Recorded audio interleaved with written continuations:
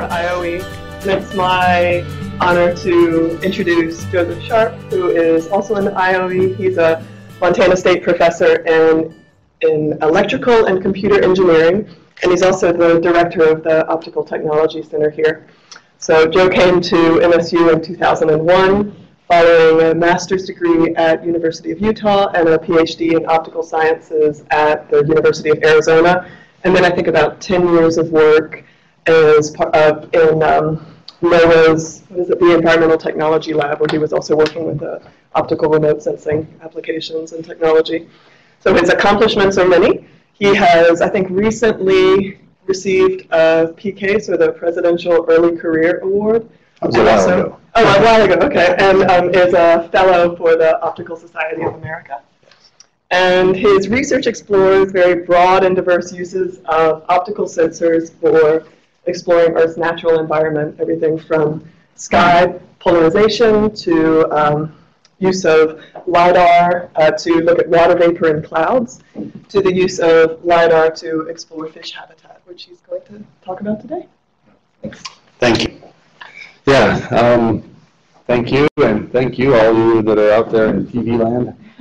Glad to have you with us. I'm glad to see somebody here. You know, I was getting all these emails from people saying, I'd love to be there, but I'm in whatever, you know, name your country, whatever experiment, and so I was afraid that maybe I'd have an empty room and a camera, but it's good to see you here. Well, it's spring break, isn't it? Almost spring break, yeah, so I won't be here next week.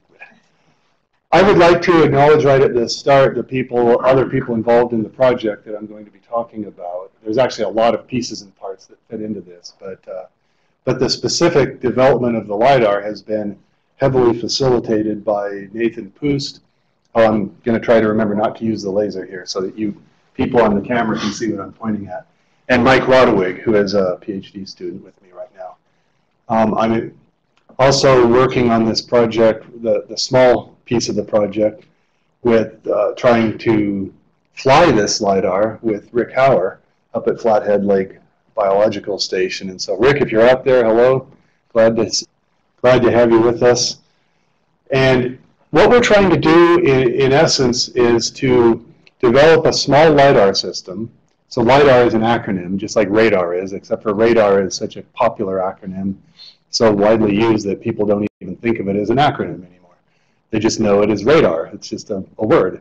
But radar actually means radio detection and ranging, and LIDAR stands for light detection and ranging. Some people will call it LADAR, which is laser detection and ranging, same thing. Generally speaking, LIDAR tends to deal with distributed scattering, so scattering from particles in the sky or particles in the ocean or lakes. And LADAR tends to deal with hard target scattering, so shining a laser on the side of a helicopter to determine where it is or something like that. But those distinctions are loose. Our goal for the particular project that I'll try to focus on today, the talk will wander wide and far, but there hopefully will be a focus that we'll come back to. And that is this idea that I've had for a long time to try to bring to MSU some of the technology that I helped start and play with when I was working at NOAA. And that is airborne LIDAR, specifically for the purposes of looking into water, and in this case, probably mostly lake water, although we can certainly consider rivers and streams. And I'll have more to say about the differences later, but this is very different from the kind of LIDAR that you might use if you're working with topographic LIDAR, for example, to do terrain mapping. There are some very important differences between this system and those. And the primary difference is that it's designed optimally to penetrate water, and those are not. We are driven by an interest in being able to map out invasive lake trout, for example, in Yellowstone Lake, plankton layers and water properties and applications that relate to those. So I'm going to go back to part of what you introduced in your introduction to me, which is where I used to work, because this is where this all started. I worked for the National Oceanic and Atmospheric Administration for 12 years in Boulder, Colorado. That was my office right there. And we were in an old, not so nice looking building for most of the time I was there, and then we built a new building, and then I decided to leave. Bad timing. But at NOAA, at this lab, we did a lot of different kind of work with different technologies for remote sensing. And so I was being asked ahead of time, you know, did the lab focus on optical remote sensing? And the answer is no. We had everything from acoustics to electromagnetic of all wavelengths. Optical was just a piece of the pie. And while I was at NOAA, I got involved in research literally from one end of the globe to the other with all kinds of primarily optical and infrared remote sensing systems. So we literally worked from the Arctic to the tropics, which will be the next slide. I'll say a few words about this, though, just because it relates to something that's going on now. These are fairly old pictures, but this is actually me up in Barrow, Alaska, with my original version of what I call the infrared cloud imager. This is an instrument that sits on the ground and looks up and measures clouds. And we're driven there by primarily the scientific interest in measuring Arctic clouds and characterizing their optical properties as a function of space and time. Turns out satellites have a very difficult time doing that because you look down and there's no thermal contrast between the ground and the cloud, or not no, but very little thermal contrast and very little visible contrast. So it doesn't matter what wavelength you're at, the satellites struggle to see Arctic clouds. And so we're working there, and actually, right as I speak, I have an instrument that is a newer, updated version of that instrument operating at that same site. And it's been there for about 1.5 years now. And so that's been exciting to see that instrument mature, and now we're operating it long-term in Alaska. And so we conducted research in the Arctic, and then literally went to the other side of the world and got involved with South Pacific tropical research. This is a picture of one of the NOAA ships that we were running some instruments on, sitting in Pongo Pongo Harbor in American Samoa. Really a dramatic place, very hot place. And this is just kind of a tourist picture, but I put it in because of 2 reasons. One is I was better looking back then, but you can't see the details. You know, I'm just sort of a blob there. But trust me, I was better looking back then. And the guy sitting next to me on this pillbox, this old World War II pillbox, is Jim Chirnside, who was my boss at NOAA. And really, I think of him more as a colleague than a boss. We just have done all kinds of things. We've been working together for multiple decades. And I'll show his picture more in the coming slides, and I'll have him in the acknowledgments at the end. Jim has been a big influence on a lot of things that I do. But he really is the one that has pioneered this fish and lake, not so much lake, but fish and marine LiDAR technology. He's the one that gets the credit for that. I'm just sort of following behind and picking up the ideas. Along the way, we began to work more and more doing ocean measurements. And so a couple pictures here just showing this is probably not that same NOAA ship. This is a different NOAA ship that we met. This is in Darwin, Australia. And this instrument out on this boom is an instrument that I designed and built. And it's looking down at the ocean and scanning around, looking at the ocean and the sky and measuring air-sea temperature differences as we cruise through the whirlpool and look at the El Nino kind of effects. And then this instrument here hanging on this boom is a scanning laser instrument that is measuring the statistics of small-scale roughness on the ocean surface. And we made some fairly significant contributions in that area. And this is an interesting ship, quote unquote. I don't know if any of you know what it is. Has anybody ever seen this? It's called FLIP. It's called the Floating Instrument Platform. It's actually formerly a Navy ship. And it looks like a baseball bat. It's a long tube with a head of a ship on the end of one end of the tube. And what they do is it's unpowered. It floats out there. It's just towed out by a tugboat on the site, wherever you're going to take your measurements, in this case off the coast of Oregon. And then they pump the air out and pump water into the tube. And so the tube is like this, and it tips slowly vertically. And so all the living quarter in here, all the living quarters are on trunnions. They loosen everything up, and all the beds, the entire galley, the workstations, everything rotates 90 degrees, and what was the wall becomes the floor, and vice versa. And then you just bob. You literally go on an ocean bob for however many weeks. And so I lived on there for multiple weeks doing this experiment with this instrument. And it was moving, it was laid down like this? Yeah, it lays horizontal and it's towed, and then once it's towed, they release it, and they pump water, they flood the lower compartments so that it flips vertically. And those towers on it had to rotate too? Everything does, yeah. And the interesting thing is that the reason it was developed originally was for doing acoustic measurements of the ocean, and they needed a very stable ocean platform. So this is unlike any ship you've ever been on, because it bobs with the long waves and takes out all that, or just compensates for that motion, I guess. And so it's very strange. After I lived on there for a couple of weeks, I came off, and I remember I got onto the ground, and I just felt like I couldn't walk.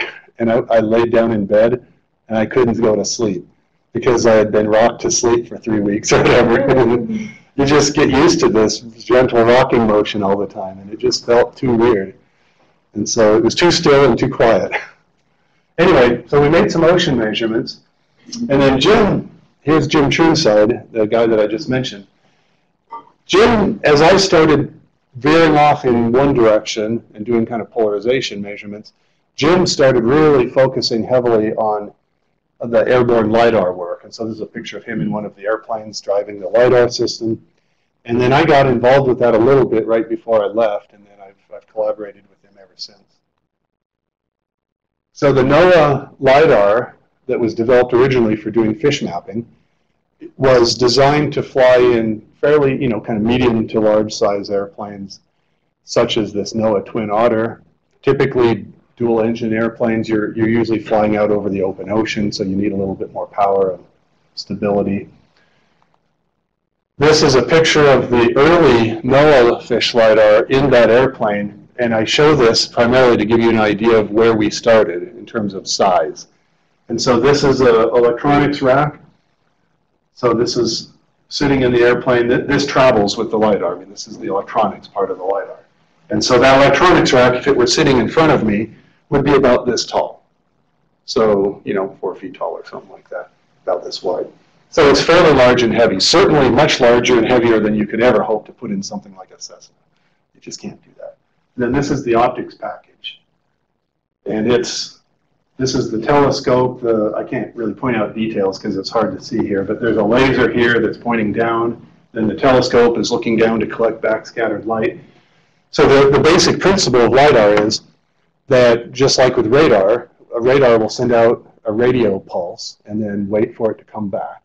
And from the time of flight, knowing the speed of light, you can determine the distance to the object.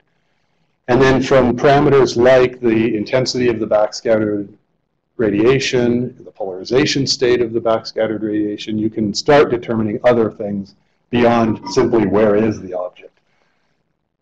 And then if you think about this in terms of distributed scattering, like a beam going through the atmosphere, and you're getting constant scattering from the particles in the atmosphere. If you pass through a dense cloud of, well, just let's say a cloud, can't be too dense or else we won't pass through it in the optical regime, but let's say you pass through a thin cloud, then you get more scattering inside the cloud than you do outside of the cloud.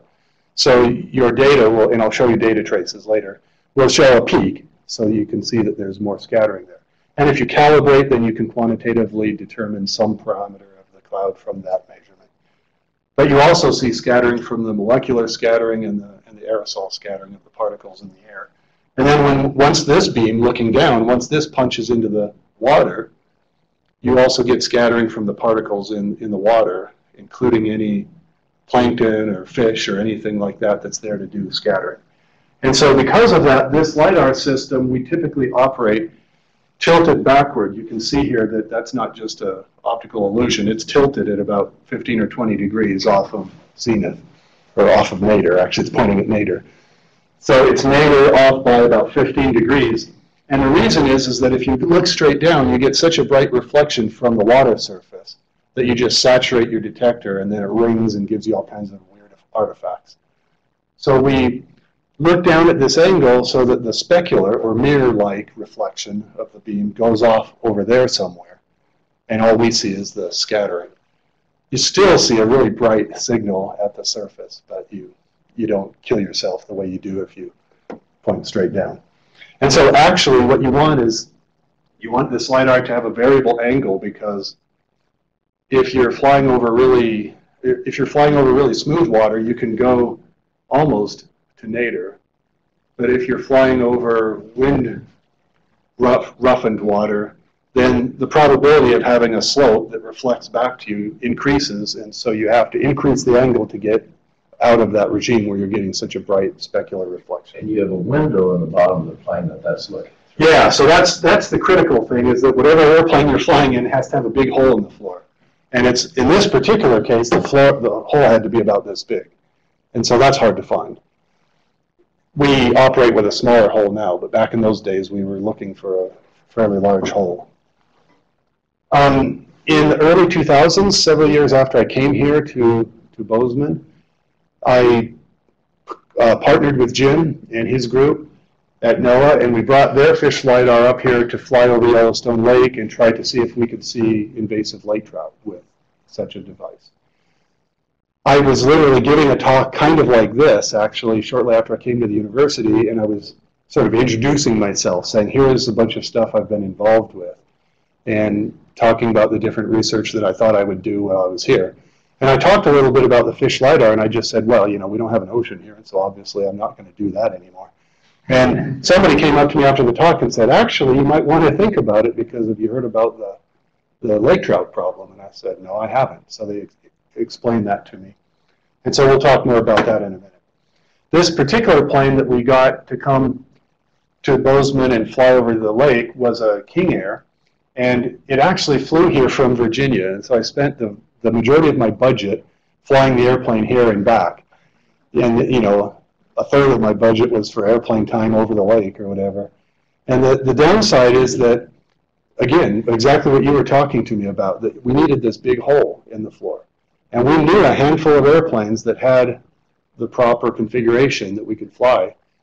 And there were some that I found in the Rockies, but during spawning season, which is about September, all those airplanes anywhere close to the Rockies are all completely tied up on fire contract. Mm-hmm. And it was raining and snowing. You can see the snow on the bridges here, and there were no fires, but those planes were all under contract, so they were sitting there on the runway comfortably getting paid while I wished I had an airplane. So I had to go to this company that we had leased airplanes from in the past and lease their airplane, and they came all the way over. And so, like I said, it costs a lot of money to lease an airplane, especially when you have to bring one in from far away. And that really is where I'm going to deviate from the talk for just a moment and just make the comment. That's really where we started having this idea that if this is going to be a useful tool for us here in this kind of application, we really need a more compact LiDAR system that can operate in a small Cessna or something, so that we can, you know, airplanes of opportunity type of idea. Just go get Billy Bob and his Cessna out of Gallatin Field, pop your LiDAR in there and fly. That's what we wanted to do. But we were a long way away from that back in these days. For one thing, it needs basically 1,500 watts to run the thing. And again, inside the airplane is, you know, a package that's nice, but it's fairly large, especially for what you would be able to fit into a Cessna. And then I think you all know Yellowstone Lake. We are, where are we? Up there, and there's the Yellowstone Lake. And the mean depth is 42 meters, the maximum depth is 118 meters. The LiDAR can't see anywhere near that deep. The LiDAR beam will be attenuated as it propagates into the water.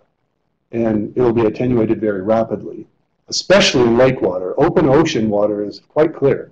And we can see down to 40, 50 meters in really clear ocean water. But we can probably only penetrate to about 20 or 25 meters in lake water, depending on the clarity of the water. Okay, so I think some of you are probably much more experts on this problem than I am.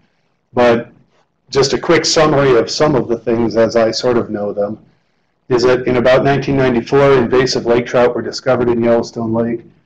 And some recent research that I've read attributes the source possibly being Lewis Lake, where some of these smaller lakes around Yellowstone Lake were known to already have lake trout. And I guess the idea here is that some of this water was picked up during airlifts to fight the late 80s, what was that, 1988 fires, and pick them up, lake trout and all, and the lake trout, some of them managed to make it into the lake. I don't know, maybe some of you have a better idea than that, but that's one that I've read that I thought was seeming plausible. But the important point for this discussion is that there are lake trout in the lake, and they weren't there before, and we don't want them to be there. And so the idea was, can we use a LiDAR to help find where they're hanging out? And so here's a layout of the NOAA fish LiDAR, and ours is similar to this. So I'll spend a few minutes on it. I put this bold in just to remind myself to say a few words about this. This is another way in which this LiDAR is very different from what you might use if you're using point cloud data of topographic maps and that kind of thing. Those LiDARs have a laser that pulses very, very rapidly, thousands of times per second, so that you can scan the beam very rapidly back and forth, and then as you fly forward, you build up literally a three-dimensional map of scattering. Those LiDARs can get away with a lot of things that we can't get away with because they're looking at hard targets, and anybody can see a hard target with any LiDAR almost. I mean, it's just, compared to this, it's very easy because it's so bright. So you're hitting your beam into a solid target, and so you're getting a lot of scatter back. So you really don't need to dwell, you don't need to do a lot of tricks to increase your signal-to-noise ratio. We have a lot weaker scattering signal, so we have to play a little bit more careful design games than that. We also don't bother scanning the system, although you could, and there would be some benefits, but the downside to it is that it's hard to find a laser. In fact, it's essentially impossible to find a laser that can send out rapid pulses that are rapid enough to scan the beam and still have enough pulse energy to penetrate into the water to any significant depth. So if you took your topographic scanning LiDAR and flew over water, you would see into the water, and I've seen some data, but you would only see a couple centimeters or so into the water. You wouldn't see very much. And also the wavelength of those is typically around 1064 nanometers, and that's a wavelength that doesn't penetrate into the water more than a handful of centimeters. As compared to what you're seeing here, something like 20 meters, is that what you said? Yeah, 20 to 30 meters maybe. And the lake trout habitat, is that in the 20 meter range? I'll come to that actually, but yeah, lake trout live much deeper than what we can see. So the time when we can go looking for them is during spawning season when they come up. Yeah. So we can only do anything for this problem during spawning season. So good question. Okay, so what we do is we have a laser steering mirrors. These are not scanning mirrors. These are just fixed steering mirrors just used to adjust the beam to align it. And that goes down out of the airplane, hits the water, scatters from the stuff in the water. The backscattered light goes everywhere. And some of the backscattered light makes it back into the telescope, gets focused into some optics and a detector and the computer. And a lot of the technology that is really making a LiDAR complicated is inside that computer. And that has to do with this bullet right here. The NOAA system uses a very special set of electronics that exist in a copy of one only. And so, I mean, when I was there, we even sponsored an SBIR project for a company to make something to replace this, and it didn't work so well. It kind of worked. But what Jim is using is an analog to digital converter, because you get a voltage out of your detector and you have to sample that electronically, and you have to sample it very, very fast. And the reason you have to sample it very, very fast is because the faster you sample, the better your resolution, and we need to have something better than 20-meter resolution, because otherwise we'd have one data point. So he has a gigasample per second sample, so he's sampling 1 billion, 10 to the 9 times per second. But not too many years ago, the best you could do with a gigasample per second was with 8 bits. So we have a dynamic range problem. That means that there's 2 to the 8, or 256 levels in your data. The problem with that is the LiDAR signal has huge dynamic range, multiple orders of magnitude. So that means that you either saturate or you adjust so you don't saturate, and then you don't see the weak signal that you're really looking for. So there's a real big problem. He gets around that problem by using 8 bits, but using them through a logarithmic amplifier so that you compress your data. And that works, but it's problematic. The calibration, for example, it's a log-ish amplifier. So, you know, it gives you a log type of behavior. And so it's hard to calibrate. It's a really nice receiver, but I can't buy one because the only one that we have in the world right now is in his LiDAR. And so we are taking a different approach. So here's a summary of that problem. With dynamic range, the 2 things we need is we need a fast sample rate and high bit depth. You can't buy that, or if you can buy it, it costs lots of money. As of this year, now we're starting to be able to buy a solution that's pretty good. 4 years ago, we couldn't even do this, but now it's getting there. Now you can go 4 gigasamples per second at 8 bits. So if I had a log amp, I could go with that card and have 4 gigasample per second. That gives me just under 4 centimeters of range resolution. Remember, if you're used to thinking about centimeter kind of range resolution on a LiDAR, that's because you're thinking about hard target, which is easy because you just say, well, I can see the edge. You can assume that the target is hitting the front edge of your pulse. With distributed scattering, it's not that easy. The scattering can be coming from the front or the back or anywhere in between of your laser pulse. So you have a big uncertainty. So the pulse width of the laser pulse limits you to about, in the water, something like, you know, 0.5 meter or so of resolution. So I need to get something that will resolve that. 4 gigasamples per second sounds good, but I don't want 8 bits. 2 gigasample per second is still plenty fast, and 12 bits is getting better, and that's really high resolution still, 7.5 centimeters. This is what we have in our LiDAR system, is this guy. This gives us 800 megasamples per second, so almost a gigasample, with about 18 or 19 centimeter sample resolution. So we have samples about, you know, what is it, about like that. And so that's, we can tell you that something is where it is to within sort of that uncertainty. And then if you spend a little bit more money, you can get 16 bits, which is really nice, but only 200 megasamples per second, and that's not fast enough. So the sweet spot for us is right here. When these came out, we bought some of the first ones off the line, and that's been a problem because they're back at the factory right now getting reworked. Okay, this is actually a picture I took while we were flying on our way to the Yellowstone Lake. This is kind of a summary of some of the issues why lake trout are a problem. The lake trout eat the native cutthroat trout, and the lake trout live deep and spawn in the lake. Cutthroat trout live shallow and they spawn in the rivers. And so you can't just let it happen and hope that the ecosystem will survive, because the lake trout and cutthroat trout are not compatible fish. The bears, otters, pelicans, and osprey, and all the other animals that eat cutthroat cannot get to the lake trout. The only time the lake trout are up in shallower water is during spawning season, and that's when we go looking for them. So when we flew, this is a map of how we did it. We started over here because we knew there were lots of lake trout in the west thumb. So we went around and around and around and around, and actually more like around this way. Then we came out, started doing transects up and down.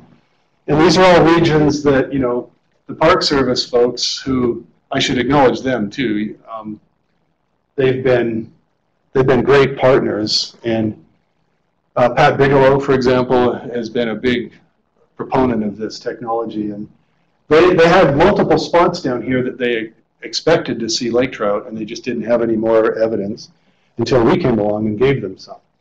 This is a slower way to fish. This is the big advantage of doing airborne LiDAR, is that you can cover the whole lake in an hour or something, and you know the boat would take months to do that.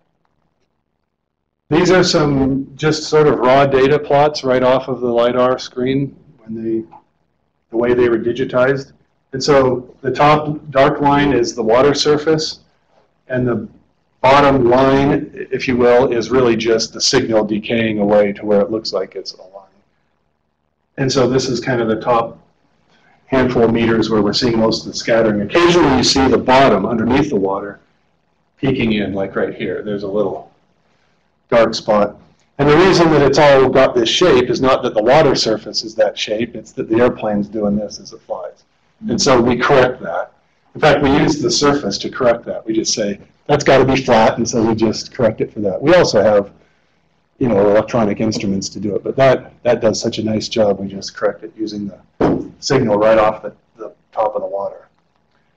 Here's another case where you can see now the bottom terrain becoming more obvious. And you can see that there's a lot more scattering along the top of the surface of the water, and that's because the wind was blowing. It took us a long time to figure out what that was, but finally we decided it was just surface roughness and foam that was being kicked up by the winds. We can also derive extinction coefficients, which has to do with the clarity of the water, and this is a value. There's people that go out on the ship routinely and measure this, or no, not a ship, but a boat, and measure this on the lake. So we can cover the whole thing and do this. Another interesting thing that yeah. Could you back up that slide? Yeah. What's the color intensity? What's that refer to? Yeah, these are different values of extinction coefficients. So the red is higher extinction, the blue is weaker extinction. Translate that, please. So what that means is that the water clarity is higher for the blue dots and less high for this, which means there's something in the water making it attenuate the optical light much higher here. So there's something scattering or absorbing, most likely scattering in this case. And actually, when we went back and reprocessed this data later, we got rid of a lot of what you see as structure here. A lot of this was coming about because of this higher scattering layer here. So we decided, oh, well, that's not really what we want. We want more of the bulk water parameters. So we put the top of the fit down here below that surface, and then a lot of that structure went away. But still, if there's structure because of the little, you know, whether it's a plankton bloom or whether it's some biological process that I don't even understand that you would know, we can map that out. We can see how this varies. And we can do it sort of, what I'm plotting there is bulk, sort of from the top down to 10 meters depth or something. Or if you're interested in looking just at, you know, 1 to 3 meters versus 3 to 5 meters, we could do that too. And that might be of interest for watching a picnic line go up and down or something. Does that make sense? Okay. Another thing that we see that isn't part of the science that we're trying to do, but it just helps explain what you see in the data, is we were actually getting snowed on a lot of times when we were flying. This is September, and it was spitting rain and snow at us. And so you can see, there's just a picture I took out the window of the airplane. By the way, this is the way to see the park. At, you know, a couple hundred meters, this is a fabulous way to tour the park. I loved it. Here's, we turn on the LiDAR some distance above the water, and what we have here is these streaks here that kind of look like verga in rain are exactly that. It's the LiDAR scattering from the rain or snow. And then here's the stuff on the surface, and then here's an underwater shelf that we flew over. This is some terrain under the water. And in fact, I'm going to claim that there are fish. And we don't really have the resolution to see individual fish. That's the other thing we do, is we don't keep our beam small, we actually expand it out so that when we hit the surface, we have about a 3 to 5 meter diameter beam. And the reason you do that is because that way you're not scanning, so that kind of gives you some spatial sampling of collecting. So we can respond to a single fish, but you're actually getting signal that's more like integrated from however many fish are in that spot. And if I zoom into this part of the graph, you can, on this display, on there I can see it better, but on here I can barely see it. There's some features here that we just learned to look for. That and that are just classic signatures of fish hanging out at the edge of these little underwater shelves. And this other stuff is probably not fish. It could be, but it's probably just the shelf itself. What's the depth there? See if I can remember that. I believe this was at about 6 meters for this point, and this is down around 15 or so. What part of the lake was that? This is in the southeast arm. Near the inlet? Right here. Okay. Right there. And so what we did is we went through all the data that we collected and just made a map of green and red dots. The red, actually now I'm forgetting which was which, but one color indicated we're really sure these are fish. The other was there's something there, but we don't really know what it is because we don't have enough information to tell you what is it. But we've learned to do sort of pattern recognition, and we can tell you that certain signatures are almost for sure fish. And so when I showed this to the fisheries biologists, they were most interested in these hits and these hits because they said those are both places they long suspected were harboring little pockets of fish. So they went down with their boats and dropped a net right close to here and pulled up lake trout with juvenile cutthroat trout in its belly. So there's a kind of ugly graphic description of the problem. Sorry, it's lunchtime. But so that's a picture they sent me. That's not my photograph. I got to speed up or else we're not going to get done here. But so we're still going through some history that leads up to our system. Just a few years ago, I flew with Jim in a Cessna Cardinal, which is now we're talking the size that I'm interested in doing. And so this is a picture I took with my fisheye lens looking into the back of the plane. You take the back seats out. So this plane has 4 seats, a pilot seat, a co-pilot or passenger seat, and then 2 back seats. Take the 2 back seats out. There's a hole in this particular airplane because the guy that owns it used to be a physicist at NOAA, and he was also a pilot, and we talked NOAA into letting us put a hole in his airplane, and then we hire him as a pilot. And this system is, it has a big electronic, computer system here in the back that's just sitting in the back of the plane. But then the pilot, or sorry, the operator of the LiDAR sits in the co-pilot seat with a laptop in his lap. And we actually, the thing that most impressed me is that at one point, we sent Jay, the pilot, off on a flight to do about an hour-long series of measurements where we just hit the go button on the laptop, strapped the laptop in with the seatbelt and said, "See you later, Jay." And it worked, and we got good data. So the technology has come a long way. We published a paper about looking at internal waves. This is gravity wave modulation of, in this case, plankton. And so we're sitting between about 15 and 10 meters depth. And so this is the gravity wave inside the water. And in order to see the gravity wave, we're actually looking at scattering objects that are sitting at that level, and that level is being modulated by the gravity wave. Then this is a photograph I took from in the airplane where you can see a surface manifestation of that gravity wave, although it is not a surface wave. And that boat is actually from the University of Rhode Island. They were doing oceanographic sampling so that we knew what we were looking at. And this is not from that measurement, but a similar one in the same place in the San Juans. This is a measurement, this is a diatom bloom. And so this is an important characteristic of what we're doing these days is the LiDAR that we built, for example, and the LiDAR that Jim was flying at this point is a dual polarization LiDAR. So we can detect our signal in 2 orthogonal polarization states. And one is the same that you sent out, and the other is orthogonal to it. So there's copolarized, and cross-polarized beam. The cross-polarized beam responds only to things that have weird shapes. And so things like diatoms can show up in the cross-polarized beam, which is what I'm showing here. The other stuff, like picoplankton, would show up in the copolarized beam, in the same polarization state that you transmitted with your LiDAR. And the analogy that we use all the time in the atmosphere, this is a picture of one of my former graduate students with our LiDAR beam. So this, in this case, this is not a diverged beam like we use on the fish LiDAR. This is a narrow beam that's going up, sampling aerosols and clouds overhead.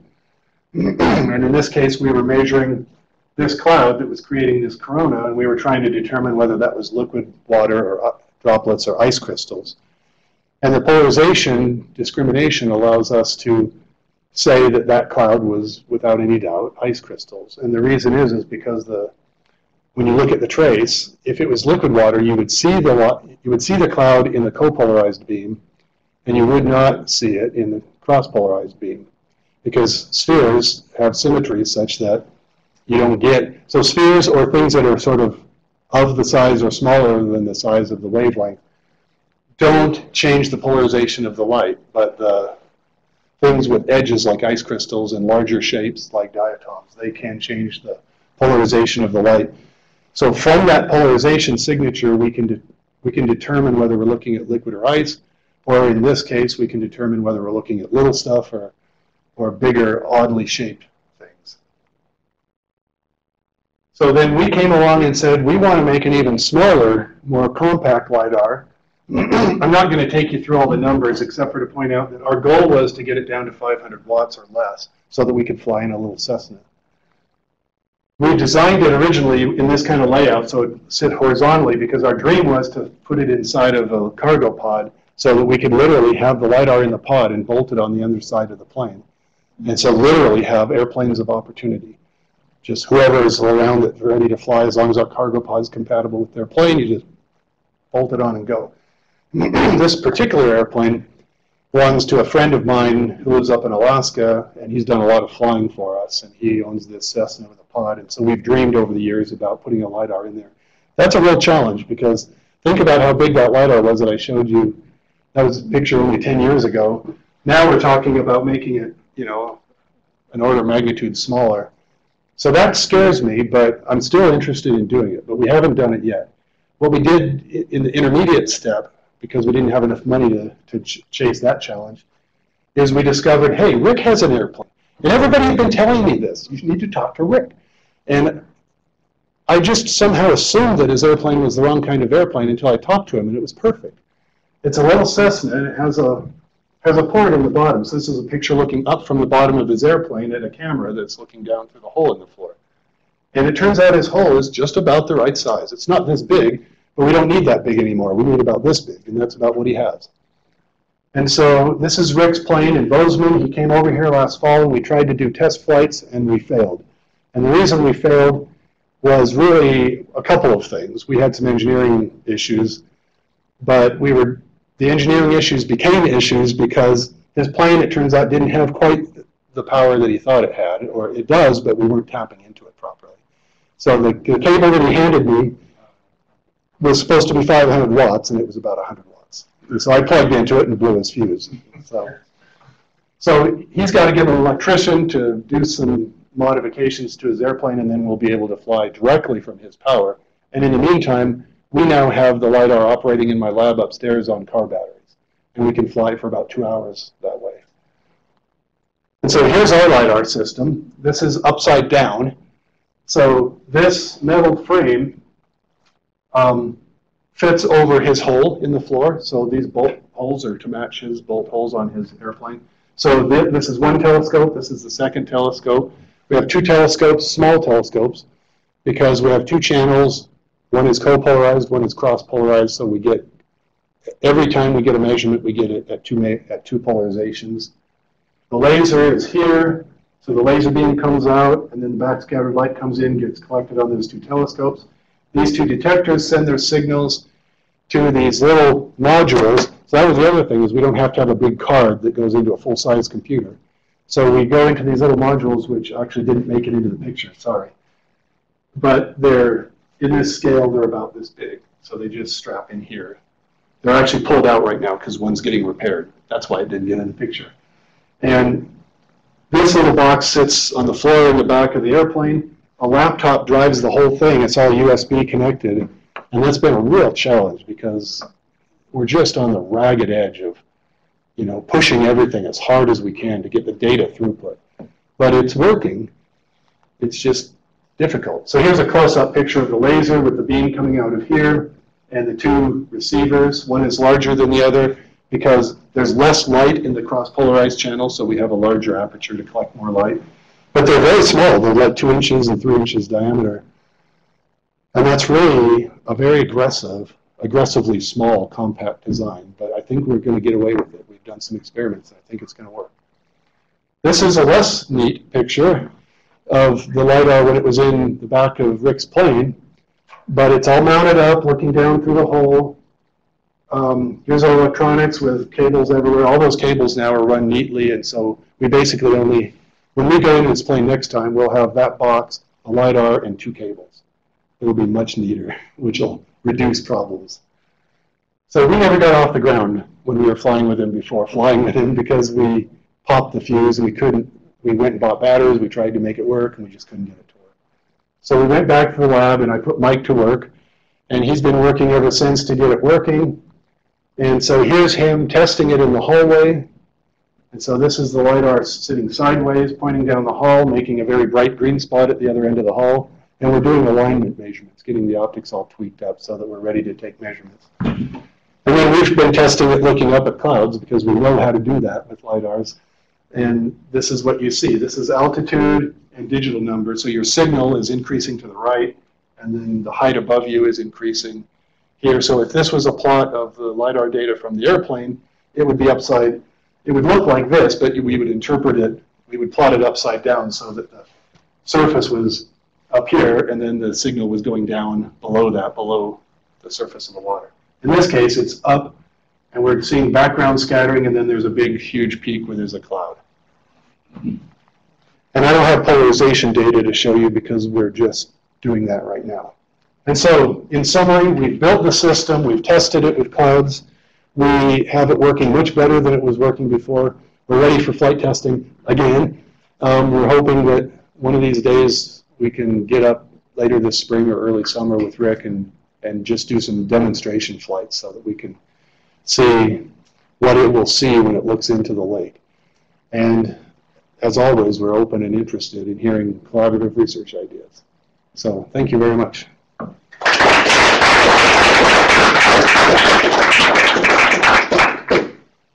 So this is where I open it up for questions if you have any. We've had a nice discussion as I went along, and I like doing it that way, but if we've got any residual questions, please go ahead. With Rick. Oh. Ah, so you've got a mic near you that you can Pull it in my pocket. Okay. push and talk. With Rick involved, Flathead Biological Station, and then the lake trout in Flathead Lake, is there plans also to do work there as well as Yellowstone Lake? Yes, yeah, I should have mentioned that my focus has been on Yellowstone Lake just because I'm down here, but with Rick involved, we're very much interested in learning what questions he has to ask about Flathead Lake. So yes. The cutthroat up there, they're salmon, right? Whatever they're called. I don't know the details of what fish species are in Flathead Lake, so I better not answer that question. The question was, are there cutthroat up there? And I think the answer is yes, but one of you might know. Rick certainly knows. There is a lake trout issue. I know there's lake trout issues. Oh, sorry, bull trout and cutthroat trout. Okay. And many others. Go ahead. So I have a question about how you either Oh yeah. Please. how you either ground truth or calibrate the data for fish density. So you get sort of a scattering, but then how do you link that to either some like fish number or I don't know? So the kind of work that we were doing was just looking for hits, just kind of yes, no. We see fish or we don't. So that's easier. It doesn't require calibration. But Jim at NOAA has done work exactly what you're describing, where the question was about how do you relate the signal, how do you calibrate the signal to something like fish density. And in fact, he's done that, and one of the ways he's done that is you have to kind of do it species by species because obviously it's different. And so he did it with sardines in a tank at Scripps. And so yeah, he just literally put the LiDAR on the side of the Scripps tank, Scripps deep tank, and shot it into the water and calibrated that way. So you put a calibration scattering target in the water, you also have the fish, and you have a camera running and you take images and process them. This data shot was taken with this many fish in the beam, that kind of thing. 3.5 fish or whatever. Yeah, I was wondering if you could sort of do repeat flyovers of a fish hatchery. Well, It would be like 12 this time. Yeah, you can do that too. You can do airborne calibrations. And so we do a lot of, over the years, we've done a lot of flights with some kind of ground truth from ships, for example, with nets or acoustics. People have been running acoustics for a lot longer than they've been running LiDARs.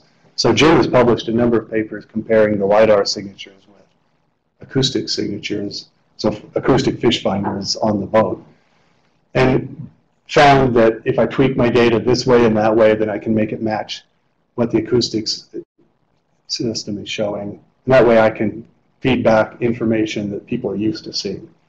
And we've never done that up here in the lake, but I think we would have that option because there are acoustic sensors mounted on some of those boats at Yellowstone Lake, for example. So there's lots of things we can do like that we just haven't done yet. So this is great, Joe. I think you've convinced me that terrestrial... push your button, sorry. Do you have a button near you? I'm trying to be mindful of the folks in remote. So I think you've convinced me that in your picture, shooting the water is much trickier than shooting the land behind it. Yeah. So do you have like high schoolers or middle schoolers in your lab who are working on the strap-on terrestrial LiDAR scanning device for these planes of opportunity? Because I'd love some LiDAR for this part of the world. That's an interesting question. So basically make a different, the problem with doing that is I can't just modify this system to do the terrestrial. We can use this for terrestrial mapping, but I'd have to attenuate my beam way down. But I could do it, but I would only be getting so I could fly with this LiDAR and give you a strip chart. Basically, I can give you a line profile. Instead of a three-dimensional map, I can give you a two-dimensional profile. So if that's useful for something you're doing, we can do it with this LiDAR. We would attenuate the beam because we're hitting it with too much light. But when you start talking about now modifying this to do the more traditional terrain mapping, it really is just starting over because you have to start with a totally different laser, a totally different receiver. It's a totally different instrument. And so, yeah, the answer is we're very interested in doing that, especially I would like someday to build something using a very small, like a diode laser or something. I don't know if people have done that. You know, you could potentially make a terrain mapping LiDAR that would fly in a very small package. But we haven't built such a game yet, so. A drone? Or a drone, yeah. UAV or a drone, absolutely. And I'm sure there's people out there working toward these types of things. And maybe they've done it already, but I can't point to who's done it yet. If you can see water vapor, then can you do birds? You ought to be able to do birds very easily. Sure, sure. The question was, can we see birds? If we're pointing a LiDAR beam into the air, you can see. In fact, a number of years ago, we got pulled aside in a direction that we didn't anticipate going. And we spent, 8 years figuring out how to measure bees, honeybees. Jerry Bromenshank at University of Montana has this idea that he can use honeybees to detect anything with a chemical signature, including buried landmines and explosives. So to demonstrate that, he had to have a way of mapping out where the bees were and where they were going. So we actually developed and patented a method of doing that with a custom designed LiDAR system. And we're still playing with that a little bit, but we're not trying to be insect. What's the size of your field when you're doing that? In terms of like the volume that we're sampling? Like the bees, The old system only had about a 2-inch spot that was scanning around. The new system we're trying to build actually has a much larger spot to do a larger sampling area, but it's scannable. So it's kind of interesting. And so yes, birds would be easy. If a bird flew through your beam, you would see it without any difficulty at all.